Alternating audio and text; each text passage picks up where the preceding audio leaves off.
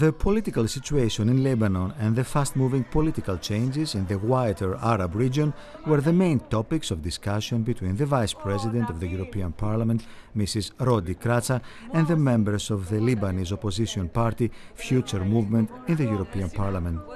Dr. Ahmad Fatfat, Dr. Atef Maidalani, Dr. Ghazi Youssef, and Mr. Nabil Defrez visited the European Parliament on the invitation of Mrs. Kratsa.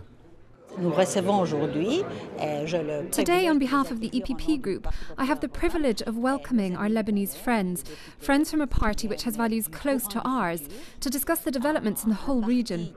We're aware that there are a lot of unresolved issues, the restart of the peace process, the situation in Syria. All of this has an impact on Lebanon. It is a special and historic moment, and we must take advantage of the willingness of our Lebanese friends to talk, to examine, and to better conceive reality as it evolves in the region.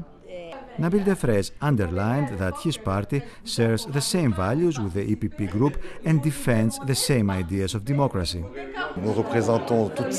We represent all values in Lebanon, and we believe that these values form the basis of the Arab Spring that we are seeing in all Arab countries.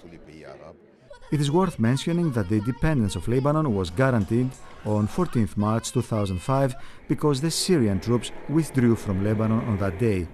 Talking on the current situation in Syria, Nabil Defrez said,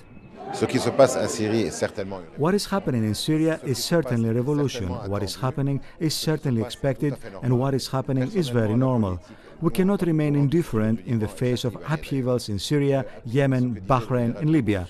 No matter where these people want to go, we must continue backing freedom and democracy." The EPP Group will continue to work with the Future Movement in the name of democracy, freedom and stability in the Arab world.